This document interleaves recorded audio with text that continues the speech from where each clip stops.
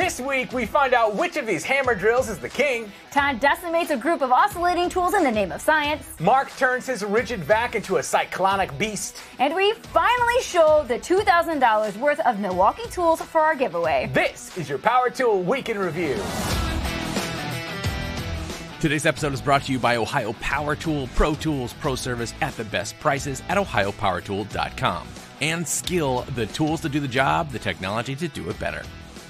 Welcome back, Power Tool fans. I'm Rob. And I'm Sarah, and we are officially one day from choosing our winner, and I cannot wait to show you the Milwaukee shelf. But that's later, because we found tool videos you won't want to miss, starting off with my favorite Australians. Mike and Dwayne gathered a whole heap of 18-volt hammer drills and proceeded to beat the crap out of them to figure out which one is the best.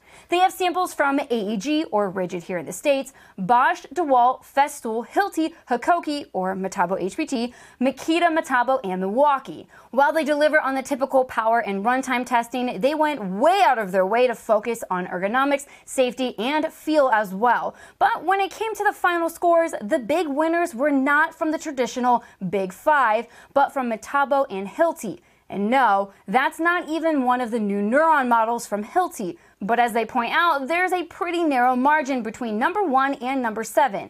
All of these tools were strong contenders. Personally, I don't care who wins as long as I get the awesome grid views the Oz Tool Talk testers are known for. Head over to watch their videos to see who turned out to be tops versus the flops. As long as we're on that side of the planet, we might as well head south. That's right. I learned which direction New Zealand was from Australia to see what Makita has brewing in the southern hemisphere, and we were not disappointed. Tools and Stuff brought out the all-new 40-volt XGT 6-inch angle grinder. Now before you say, isn't that the 5-inch? It's not. It just happens to look exactly the same. With the same body, same handle, even the blade guards are interchangeable, which led Tools to ask, are these grinders the exact same tool with a different guard? So he sets out to determine if there's more power in the 6-inch and started with some steel grinding.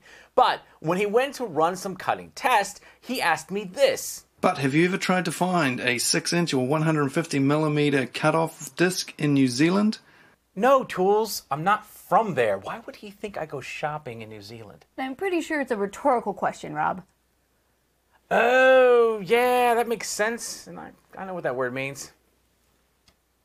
So after a bunch of testing, he's literally left deciding that there's zero difference between them, which seems a little nutty to me. If they're really the same tool with a different guard, why not just include both guards with the one tool? Super weird. If you think you can figure out the difference, head on over to Tools and Stuff. Todd is back to testing power tools again this week, this time taking on multi-tools, pointing out from the very beginning that like the rest of us, he didn't even know he needed a multi-tool until he had one. His lineup includes Flex, Milwaukee, DeWalt, and even an appearance by Ridgid and Hart, bringing the TTI total to 3, but somehow Fine didn't make the cut. The very company that created the multi-tool. Putting that aside, the video was predictably full of ingenious jigs and rigorous testing. This time, Todd even took time to compare the ergonomics, noting how easy they were to hold, which is much appreciated. For the full review and to see if Flex beat Milwaukee, head over to Project Farm. It's been a few weeks since we caught up with the Last Best Tool, and his video this week caught my attention because he was featuring a knife from Knipex I hadn't seen before. As it turns out, there's a good reason I hadn't. Doc was actually thrown for a loop by this little guy. It's called an Electrician's folding knife, but there were several unusual attributes that he didn't exactly like. The handle felt slick, the blade doesn't lock open, and he felt like the way the knife could be used to cut wire could also easily cut off a finger. Not great, but as he said himself, this is just my opinion based on my lifetime of not being an electrician. Now, he invited actual electricians to leave a comment, and that turned out to be the real feature of his video. The comments are flooded with fascinating and useful information from electricians from all over the world. As it turns out, the design of this knife is very common across the pond, and the reason for it go far beyond ergonomics and even dabble in a bit of regional regulations that are pretty interesting. So if you head over to the Last Best Tool, I highly suggest that you watch the full video all the way through and then head into the comments for part 2. Our buddy Dave over at Man Caver Tools has been struggling through a bout with COVID for the last few weeks, but not even COVID could keep him from testing the new Ryobi Link toolboxes. Now you might remember that Dave doesn't have a great history with this new line of Ryobi innovations. First of all, he tried the garage wall storage system and was convinced it was effective but just way overpriced, so he returned it. And even before that, he shared in another video that after a video call with the Ryobi team, where they first showed him these toolboxes, they refused to jump up and down on them after he had asked.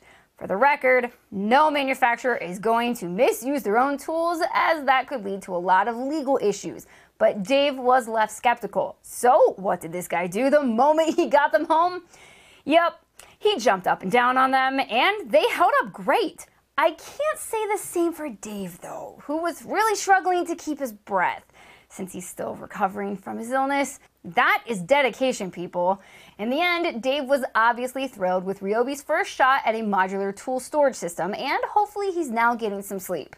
Feel better, bud. That poor guy. So you can actually tell when you watch that video that he is giving you everything that he's got just to talk about them, let alone climb on them and jump around, okay? Seriously, take it easy, Dave. Please feel better. All right, one more stop, then Sarah's going to show you the Milwaukee shelf. Hang in there, Bryce. You've come this far, buddy. Mr. Thomas the Builder just finished an entirely new set for his tool review YouTube channel, and he decided to break it in with an unusual tool accessory that we've yet to try. That is the Mullet M5 Cyclone dust separator. Now, we've seen several inexpensive solutions for adding a Cyclone to your shop vac, and this one, well, it certainly isn't cheap. But it quickly becomes apparent why. The M5 is built from the ground up to become a semi-permanent addition to your shop vac, with a fairly ingenious setup that includes cutting the pipe to exactly fit the dimensions of your own vac. If you're not familiar, a cyclone works like a centrifuge, giving the dust and debris a chance to fall into a separate chamber before it even gets to your vac. Why is that useful? Well, because it keeps most of the junk out of your filter, which means that your vac keeps working at 100% power right up until you empty the cyclone. And this one does the job very well. Mark gives us a good look from the inside where you can see the dust spinning around in the cyclone until it falls into the bin. And after an afternoon of making dust, Mark shows us the inside of his vac, and sure enough, there's just about nothing in it. And while this solution is a bit more expensive, it seems far better built than something like a dust deputy, and Mark expects it to last a very long time. If you head over to watch his video, be sure to tell him what you think of his new set as well. Was it a stump ton of dust? Probably. All right, it's time! If you're new here, we have a channel member program called the Production Crew that gives you guys the chance to join Sarah and I live every week and help us choose which videos and news we'll feature here on the show. And starting out this month, we're going to be giving away $2,000 worth of brand new power tools to a random member. Now, they'll get to pick from one of 4 shelves, each loaded up with new tools from DeWalt, Makita, Flex, and now Milwaukee. We're going to be revealing our winner and letting them choose their shelf live right here on Belts and Boxes at 3 p.m. Eastern tomorrow, Saturday, January the 29th. So now Sarah's going to show you exactly what we've added to the Milwaukee shelf. Okay, I know you guys are as excited about this shelf as I am, so let's dive into the main course.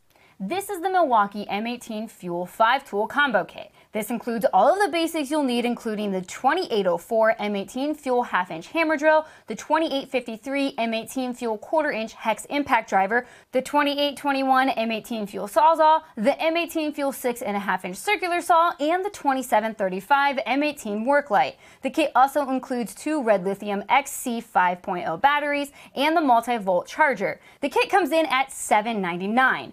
But there's no way you'll be happy with just the basics, right? Nope. You'll also be getting the 2836 M18 Fuel oscillating multi-tool for $2.19, the 2723 M18 Fuel compact router, a personal favorite of mine, for $1.99, and of course, the 2737 M18 Fuel barrel grip jigsaw at $1.99, a personal favorite of Rob's. Blessed be the barrel grip. But of course, we couldn't do a Milwaukee shelf without adding some pack-out, so we picked the 3 pack-out systems that include tools. We have the 100-piece pack-out shockwave driver bit set for $49, the 10-piece hole dozer pack-out for $139, and the insane 106-piece quarter-inch and 3/8-inch drives standard and metric ratchet and socket set, which clocks in at a hefty $309. Of course, what good are pro-level tools without pro-level accessories?